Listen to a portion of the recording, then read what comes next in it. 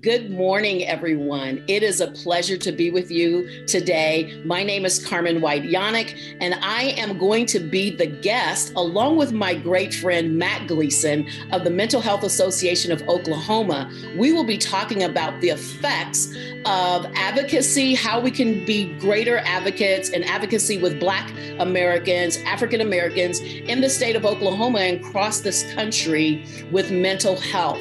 So this is being brought to you today by the Mental Health Association of Oklahoma. All right. So welcome everyone to the Mental Health Download. My name is Matt Gleason, as Carmen wonderfully said. Today, Carmen's going to be talking about Black American advocacy, especially through the lens of mental health. So Carmen, thank you so much for joining us. Thank you, Matt. All right. And can you tell the audience a bit about yourself and then also about the kind of advocacy that you're involved in? Of course. As I've stated, my name is Carmen Janak. I've been in the state of Oklahoma for 25 years. However, I have very deep roots and very strong roots from both sides of my family within the state. My mother was born here in a little small town called Wetumpka. But what I have been immersing myself into around advocacy with Black mental health, because in my community, it is still taboo to talk about mental health. And so I started a campaign back in the summer of 2020, directly after the horrific murder of Floyd. And what was really important to me is that we addressed not just what was happening with systemic racism, but how the systemic racism was also inclusive of mental health, and how we were not receiving services, and how we were dealing with the trauma of watching that, not only his, because we speak so much about that, but Breonna Taylor's, hearing about it over and over and over again. Ahmaud Arbery, hearing about it, seeing it. And so that kind of trauma, when Black folks already have generational trauma, 400 years plus of trauma. And it was important to me that I began to speak out and speak very loudly and very clearly and very particularly around advocating for our mental health. Yes. So, and you've touched on this, but what unique roadblocks do you see Black Americans, Black Oklahomans coming up against when they try to go to the state capitol and advocate, or work in their community and advocate? What are those roadblocks that they're coming up against? Well, Matt, I would say the same roadblocks we've always come up against. I wore my Greenwood t-shirt today, but I almost wore my Representative John Lewis's shirt, talking about getting into good trouble, making noise, getting into good trouble. And that was something, because all of these things, it was his death also. So there was a lot of trauma in 2020 that Black people had to incur. And so some of the roadblocks are the same as he dealt with in the 60s around not being listened to. If there's anyone that knows their community, it's those folks who live in it. And a lot of times legislators who don't look like myself will not have an ear to hear what people are saying or happening in our community.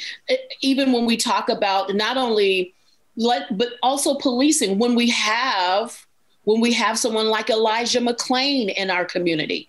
I have a very good friend who's like a little sister. Her children are like my niece and nephew. And one of her children is autistic. We fear for him if he was out, because he's not as verbal. And so what happens when how do we deal with people in the community who may have diagnoses, or some who have not been diagnosed, but we still know that they have mental challenges? And what happens in our communities a lot of times when we are present is that we will gather in front of the person and say, no, this guy, there's something else that you don't know. And so being trauma informed as in communities is hugely important. And that is some legislation that I would like to see go way, way deeper beyond the surface. And so much of the legislation speaks to not systemic, but very surface level issues that you have to begin to peel back. And, sorry, not sorry, we have to talk about in this country how far back the trauma, the PTSD, that's locked inside of people who look like me, inside of our DNA. And so how we are dealt with in our own communities, or when we live outside of traditional Black communities, because a lot of us may not live in the communities in which we were brought up in, and I'm going to touch on this, where we see a lot, where we're congregated often is on a Sunday morning in church. Well, we haven't had that because of COVID-19.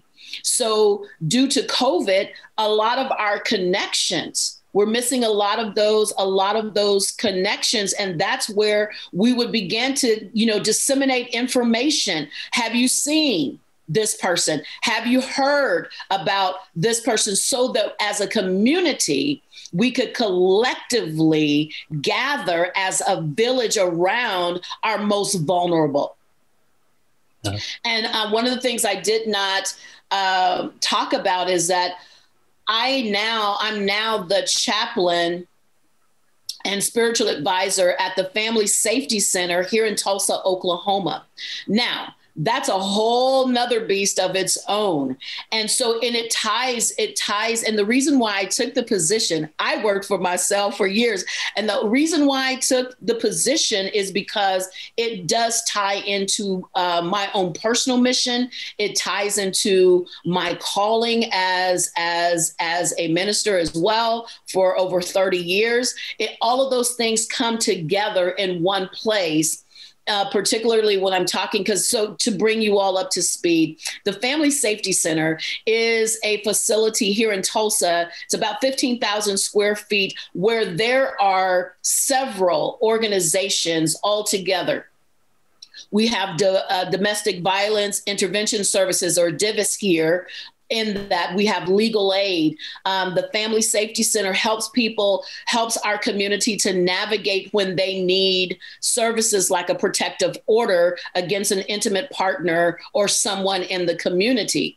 But what I will say, Matt, is we get everyone from folks that live in high rent districts, shall we say, to our most vulnerable who are living on the streets of our city, or who may be very transient or living inside of transitional homes. And it becomes very difficult to get services. And now we've added another layer, and giving everyone the respect that they're due when they come into our facility is hugely important for us. And so all of those intersections is where I have been since October of last year. And so there were a lot of things that were happening simultaneously. Yeah. I said a lot, so hopefully that answers your question, Matt, but I said a lot in all of that. That was great. And as expected, you are helping transform our community. So thank you. Okay. So I'm so glad you wore that shirt today. So coming up May 31st, 2021 will be the anniversary of the 1921 Tulsa Race Massacre. We talked a lot about it last year, especially related to our Zero Mental Health Symposium. Had some amazing conversations. But 2021 is going to be even more poignant because it is the 100th anniversary of such an atrocity. Mm-hmm. So, how does that color this legislative session? How does that really magnify the issues that you're going to be talking about and advocating for in 2021? I mean, again, this horrific atrocity that happened in the city of Tulsa. So for those of you who may not know, I'm not going to go all the way into it, but I think it's important that you use your Google machine and you Google and you find out all the information that you can, because that happened in America. That didn't happen in a foreign country. That happened right here in mid-America in 1921. And there's so many things that are continuously being uncovered. And I will tell you that when we experienced the insurrection on January the 6th in this country, I'm going to tell you, I feared for my life. I literally was afraid to walk outside because I did not know how far that was going to go. How far was it going to reach? Because oftentimes even in our facility, there's something that happens when I see one of those red hats. Or a couple of weeks ago, someone had a QAnon shirt on, and it was triggering for all the people of color in our building, and it was hard.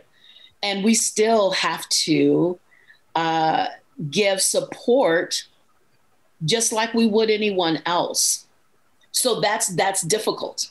That's difficult because you can't unleash it in that moment. So back to 1921, there was an incident between a Black male and a young white woman in an elevator that set off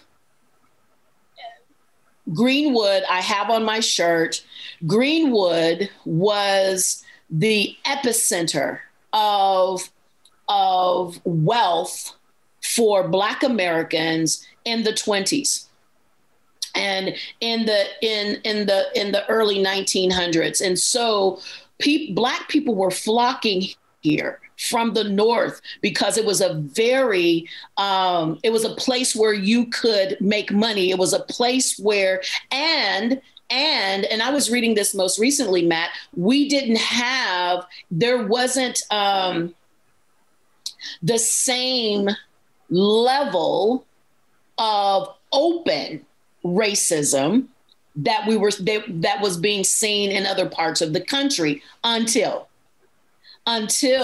this got set off. And then when that incident occurred, then it was 36 blocks wiped out, put on fire.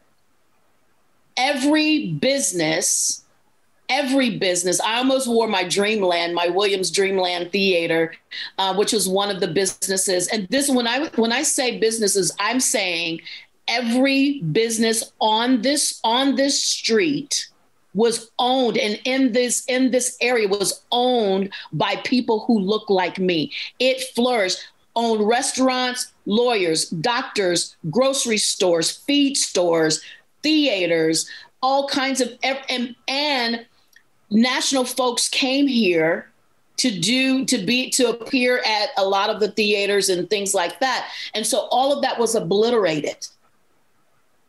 And here in 2021, we're still working to rebuild that area And so it's not just the rebuilding of an area, it's a rebuilding of a people. And that is what is occurring across this country. And it is very difficult. And so we carry within us, and as we came through 2020, we had a multiplicity of things occurring simultaneously. COVID that was taking out, literally killing very large percentages of the Black community across this country. We are some Black folks, Latinos, and Native Americans, we're in Oklahoma, large collections and percentages of those particular groups have been hit very heavily. So we're talking about mental health. We're talking about the fact that Black folks do not have the same access to healthcare, mental health care. And if you're mentally unwell, physically unwell, also we have higher numbers of pre-existing conditions, which is why many of us were dying at the rates that we were dying. And also, let's just be very, very clear that when we came to hospitals, I don't know how many of you saw the video of the Black nurse who died in the hospital that she cared for many people with COVID because she could not, as an RN, a professional, get the care that she needed to keep her alive. And she worked there. Many people languished in hallways because they were not getting the help that they needed, or they were told, go home. You're not that sick, go home. So all of these things are interconnected. They're so intertwined. You can't just tease one out. And that's part of our issue, is that we try to tease it out one by one when all of these things are interconnected. And so what occurred in 1921, when I came here 25 years ago, when our family moved here, I knew nothing about it. Why? Because it wasn't taught. And now I've come to understand, for the time that I've been here, it wasn't taught in the history books in this city or state either. We're just now. This is like mind blown. We're just now at 100 years, just now getting a snippet, and it is a snippet, inside of our history books of what occurred, because no one wants to really deal with the lack of humanity that occurred in those few days, where people were, it wasn't just the burning down of buildings, Matt, and you know this, but it was also the displacement of thousands of people. And some of those same people who were extremely wealthy had to leave with the clothes on their back, and they never recovered.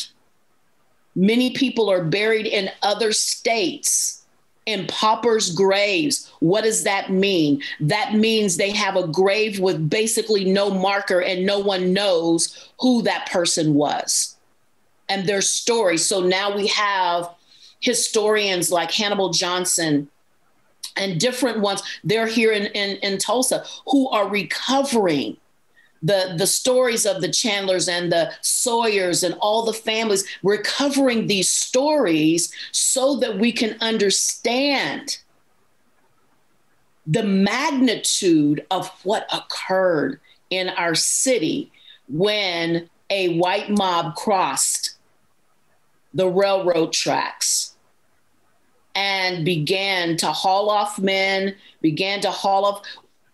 if you can believe, well, if you know history in this country, you should be able to believe this, that we had in internment camps Now, we'd already had slavery, but now we have internment camps in mid-America after we've burned down communities and people's homes. And so that means that whole families were displaced. So I don't want to belabor the point, but I also want to give it its due, because I know so many people are like myself when we first moved to Tulsa, Oklahoma with 2 children, and I had no idea of what had occurred. And so I had to catch myself up very quickly. And I was appalled.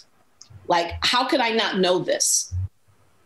And so here we are at the 100th anniversary, and it's bringing up a lot of feelings, a lot of unresolved, because it's yet unresolved. And when things are unresolved, it continues to plague our minds, our emotions, which gets us back into a mental health or another layer of mental unwellness, because we're thinking about when we go on Greenwood today, it doesn't look anything like what it did before.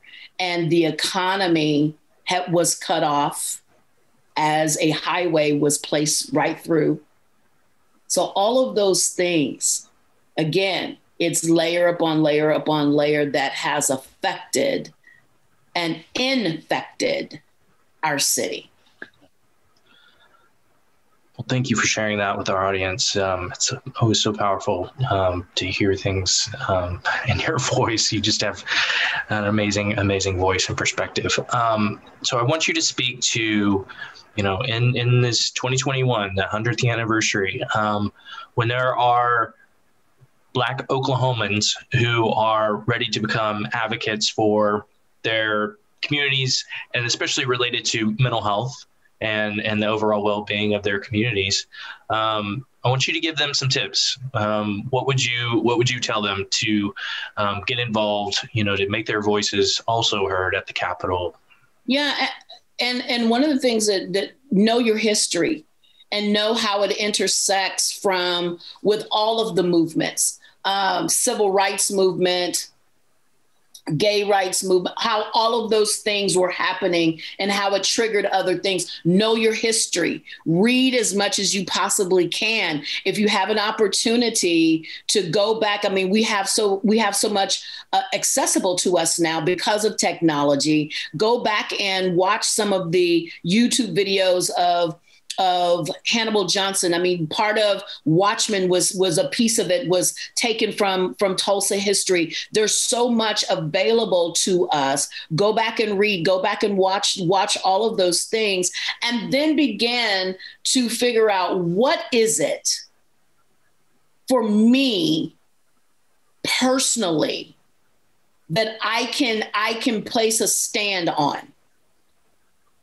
Mine is a very wide scope of my Black mental health matters.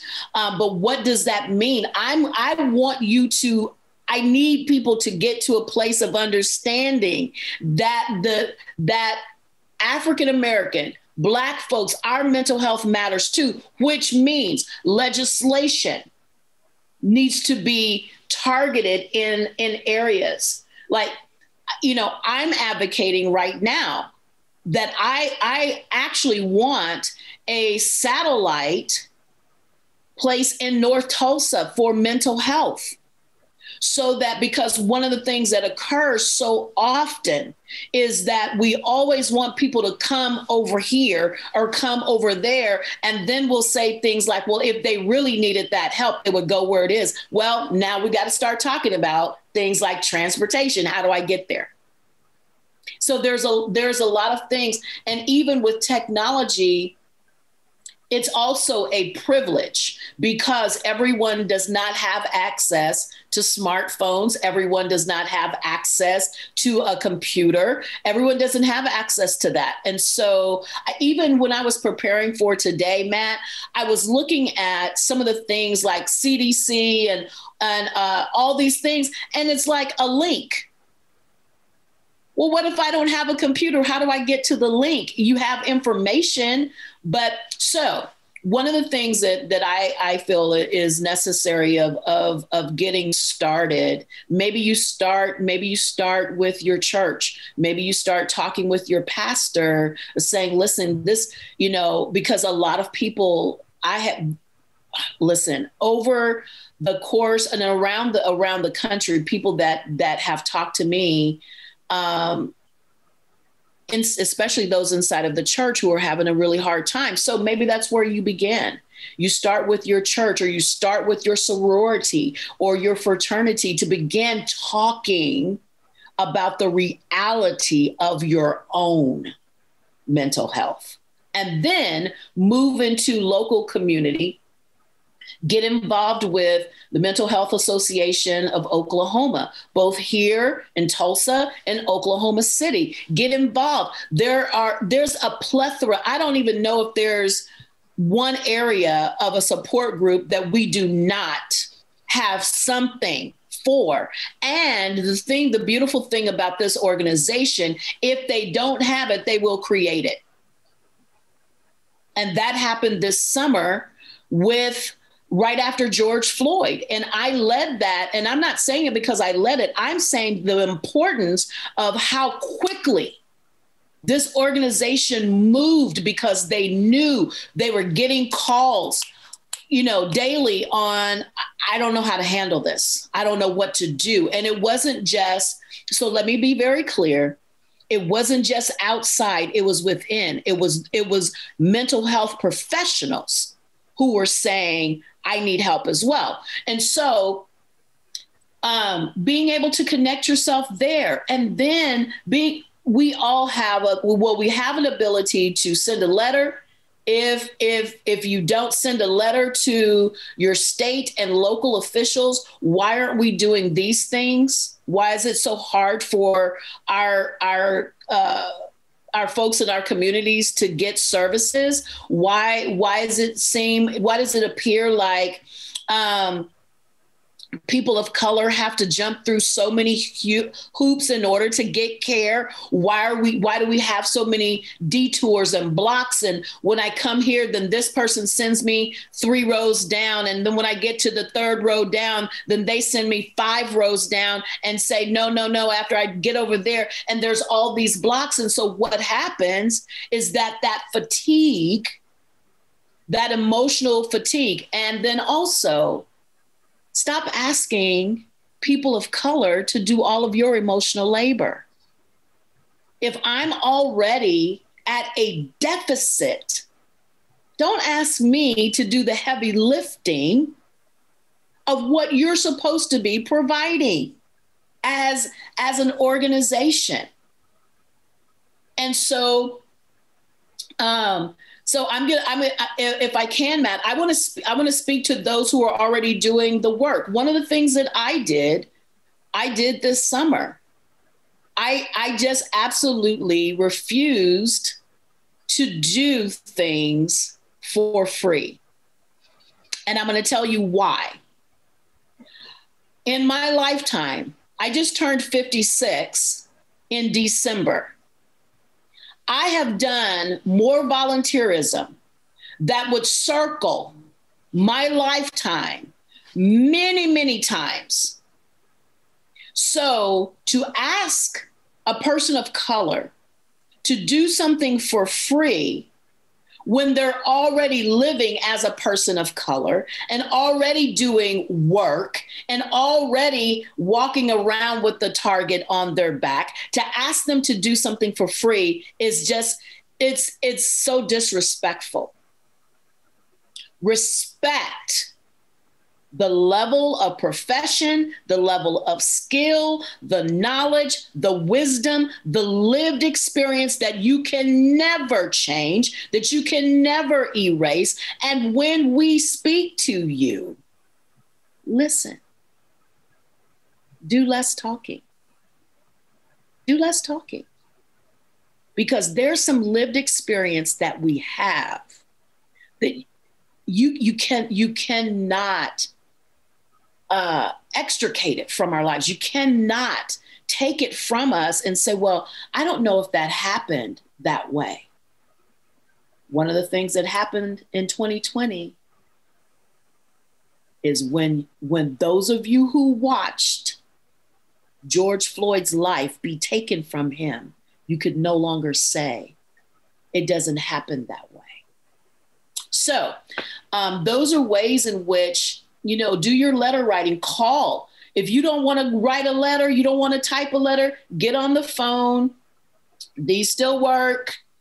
Get on the phone. If you have one of those people, if you're one of those few people that still has a landline, pick up your phone and call your state senators, your state legislators, national as well, and let them know this is something that's in our community that you need to shine a light on, not just the things that give you good press and they're all shiny and glittery, but these are the things that affect very real people every single day and how they live their lives.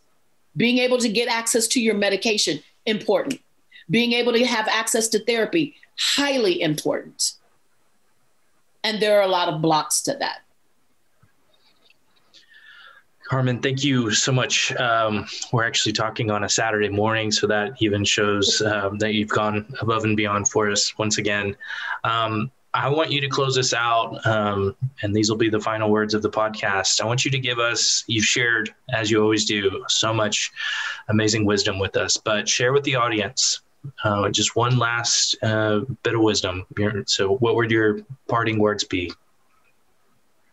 Every single person on this planet are people of value. We all come here. I believe this. I believe that we all come here bearing gifts, bearing levels of inherent value. It's hugely important that when we look into the eyes of every person, that we see them. And when we see them and we listen to their stories and their experiences, then we take that, internalize it, and then find ways in which we can make a difference that matters, and a difference that counts, and a difference that goes beyond our lifetime, that then becomes our legacy.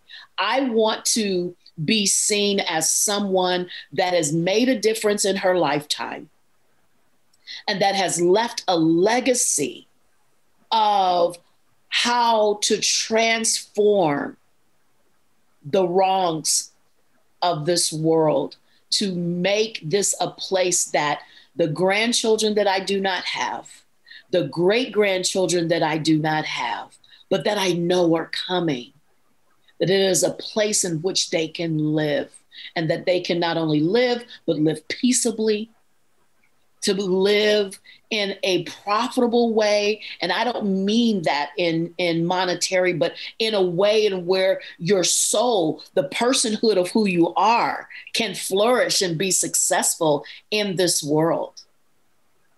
And so I believe that if we all have a conviction around that there's so many things that together we can actually eradicate and remove from our society and remove from the hearts and minds and souls of people who have been othered. And that we can do it in such a radical way, with such radical love, that it really can change the world. And that really is what I believe, and it's what I live by on a daily basis. And today has been an amazing moment for me to share, and right on the cusp of Black History Month that occurs in this country every February.